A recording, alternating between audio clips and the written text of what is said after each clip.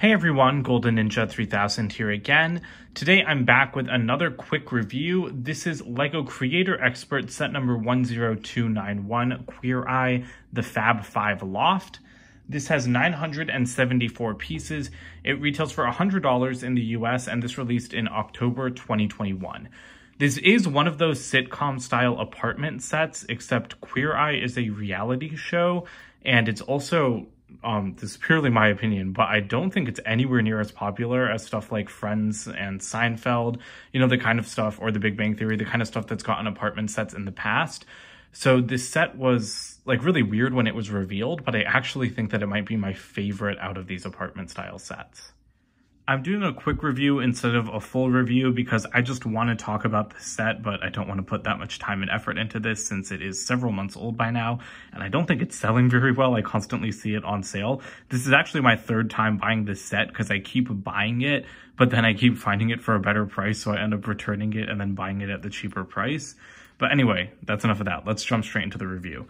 Here's our first side build. I really like this. That is a really nice sticker showing the Fab 5 on their TV. And this is actually a really clever way of building a TV using a sideways like door frame and panel. That's really awesome. And I hope I see LEGO use that technique more in the future. Like I said, this is probably my favorite sticker in the whole set. It's just really good graphic design. And the set in general has really good graphic design, but unfortunately, pretty much every single decorated piece you see is a sticker except for the rug over here and then the sign in the corner. Then as for minifigures, here we have Jonathan Van Ness. I believe Jonathan Van Ness is non-binary, but he has stated a preference for he, him pronouns, so that's how I will refer to him. I really love his leg piece. That print is awesome. It's very shiny and he is wearing high heels, which I think is hilarious. I also really like the hairpiece. That's Sally's from Nightmare Before Christmas in a plain brown. And it is really weird to see an unprinted torso nowadays, but it definitely fits like the style of clothing that he wears sometimes. Then we've got Tan France. I also really like the sand green color scheme on him, but his hair is really what shines here. This piece was made just for him, and it has like a little bit of a weak clutch power, which is the only thing I don't like about it, but it's like perfectly fluffed. And it's in this silver color, which is really cool. You can see his alternate face through the hair a little bit, but it also kind of just looks like, you know, like when you shave around like the bottom of the hair. So it's not too bad. I've definitely seen worse. Also, I should have mentioned, sorry, kind of all over the place right now, but the Fab 5, like, make people over, like, that's the thing, like, they try to make them feel comfortable in their own skin. So Jonathan is in charge of grooming, Tan is in charge of fashion, Bobby over here is in charge of design, and I love his shirt. That is a great arm print and a great print in general. Also really like that phone, and his face is so cute. He's really eager. He did collaborate with the designers on this set, so that's really nice to see. I love it. I love it when people kind of get involved in like these LEGO sets that are based on them. Over here on the couch is Karamo. He is Culture. He's a little bit of a plainer minifigure, great torso print, okay matching to the skin tone there, but it could be a bit better. And his face print, he just gets one of them because it is, because he is bald, so he wears a hat in this LEGO set. I think it would have been great to see a whole separate head included for him, though, because everyone else does have a second face. And then the last member of the Fab 5 here is Anthony Porowski. I really love his leg print. Again, very, very detailed. LEGO really went all out on these minifigures. I also like that they kind of show that he has a smaller waist, because traditionally LEGO's only done that for female minifigures. And then he's wearing a bandana around his neck, and he does get an alternate face as well. Here we have Kathy Dooley, who was Jonathan's teacher that had a big impact on his life. So apparently this was one of the more memorable episodes in the show. Her torso print is very, very intricately detailed. I also really like her hairpiece. I think they talk a lot about chopping her mullet off, which I think is funny. And the alternate face is supposed to represent her after her makeover. So it's just the same face used for the made-up minifigure. And I guess the chair's coming with her because it's not a very strong build there. But again, like pretty plain torso. That's like Luke Skywalker's hair in orange. And like I said, the same face. And then lastly, we do get this French bulldog as well. So from what I gather, the Fab Five used to have this dog named Bruley, and unfortunately he passed away, but they did include him in the Lego set, which I think is a really nice little touch. And then the last minifigure, well, not the last minifigure related thing, but one of the last minifigure related things in this set is this like rack of clothes. You get an extra torso for Karamo, Jonathan, and Anthony. And I think that these are really, really awesome. So I love this shirt for Karamo. Again, great arm printing. It's very nice to see Lego doing that. Then we get this sweater for Jonathan that says love is love. I love to see that. And then over here, we have this leather jacket for Anthony, which is really nice. Maybe my favorite torso, although I also really like Karamo's. And on the back, it says Rebuild the World because of Lego's Rebuild the World campaign.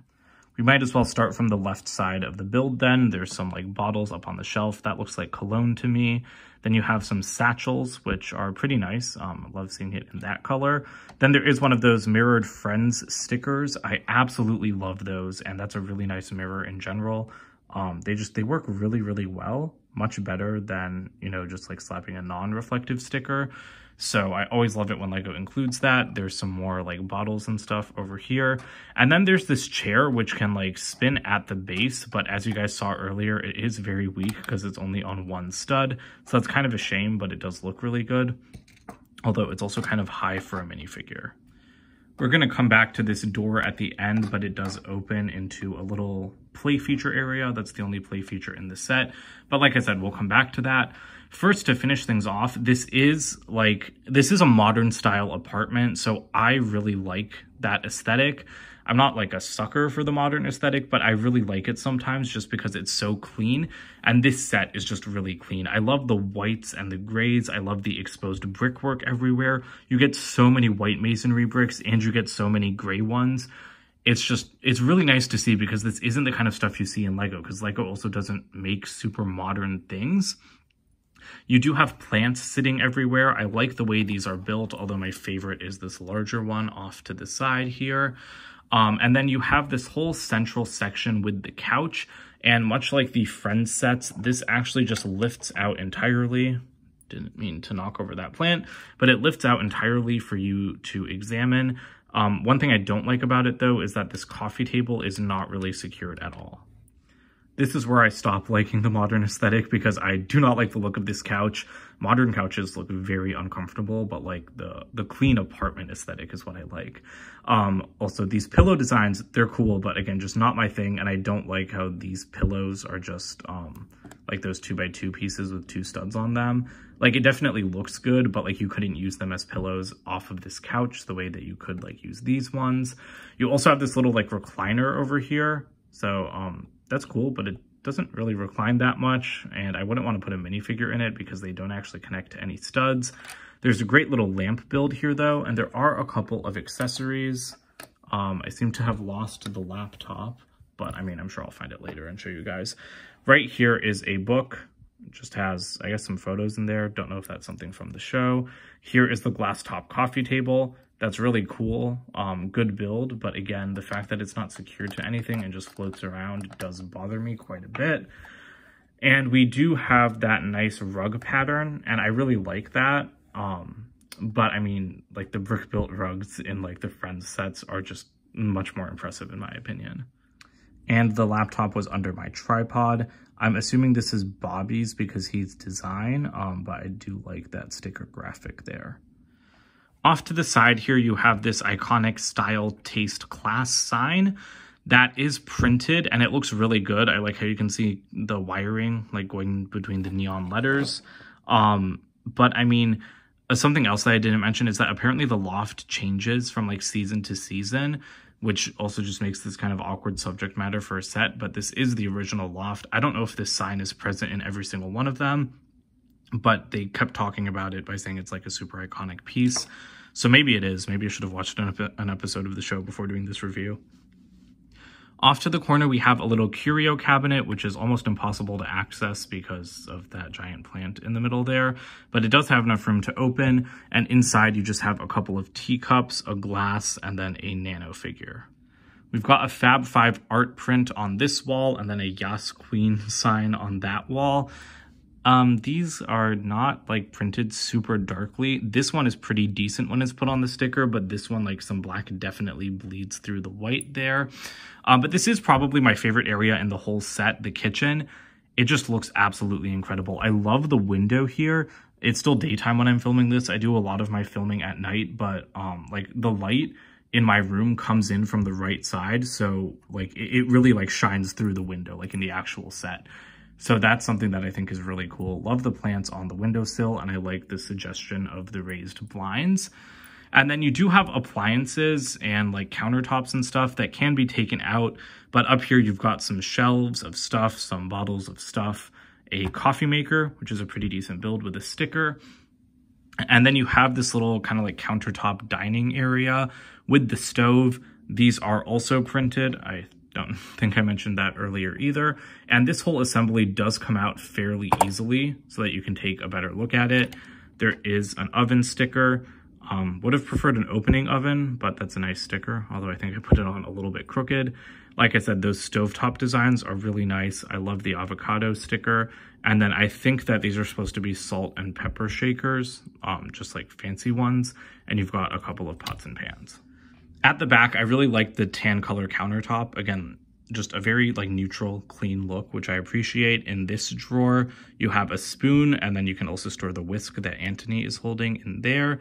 And then in the bottom drawer, I don't have any nails, so it's kind of hard to open this, but you do just have, you do have like a butcher style knife. Kind of hard to see. You've also got a little fridge over here, which has some more great stickers inside. Or actually, yeah, that'll probably be easier if I just take the whole thing out. On top, I have no idea what that is in the freezer. Maybe it's supposed to be ice cream. But down here you have oat milk and then orange juice. That oat milk piece is a really great sticker, but unfortunately it's not a separate carton. It's actually the side of one of these studs not on top bricks. And finally, you have Bobby's Design chalkboard. This is another great sticker. It's almost like a crime scene board, or I guess it's real life Pinterest because it's just got stuff printed out and stuck on. There are Lego references here with the cone, the brick, and the chair. Really love that. And then you do have this like white lipstick piece, which is used for chalk. That's really clever, and I didn't even like realize what it was in the set until you put that sticker on. Okay, now it's time for a quick look at the outside, which is honestly better than most of these apartment sets because of like all of the clean brickwork. I really like the outside of these tall windows. Over here, again, just more back of bricks. But here's where all of the exciting stuff is, because you can see a gear sticking out here for a play feature, and there's actually a ton more minifigure parts hidden back here. So you've got an accessory with the bag and the broom, and then you have different hairpiece options. So you have a hat, you have one of these long style hairpieces. That's actually one of my favorite Lego hairpieces. So I'm really glad to see it in this set, and this is another cool hairpiece as well. And then you have two different pant options as well. So that's really fun because this does add some playability to this set. You can actually make someone over. Again, like Kathy is the hero in this set, like the person that they make over, but you don't have to stick to these two options. You can like put her in anything you want. And so I think that that's really clever. I mean, if you wanted to, you could even switch out her torso with one of these. So the way that this play feature works is that you take off this little roof section and you open this door. And this is basically like the Batcave changing station in a lot of the Lego Batman sets. Sorry, I mean the Batman changing station in a lot of the Lego Batcave sets. So you put one version of Kathy, which I'm going to go through the door because that's probably going to be easier. So you put one version of Kathy on here, and then you spin the gear, and you put the other version of her here, and then that way you can just easily switch between both versions. So let's try that out right now. Okay, here we go. Mullet Kathy goes in, you shut the door, spin it around, and then Luke Skywalker Hair Kathy comes out. I think that that works really well. I like that Lego integrated those newer gear pieces, even though they're like 3 years old at this point. Because again, it just adds a little bit of playability, and it makes it very easy to switch between the characters so that you don't have to like sit there and like pull the hairpiece off and like pull the torso off and all of that. Here are the extra pieces. Here's the box, which is actually really beautiful, not like the other 18+ ones on a black background. I really appreciate that. Got a nice picture of the 5 of them on top.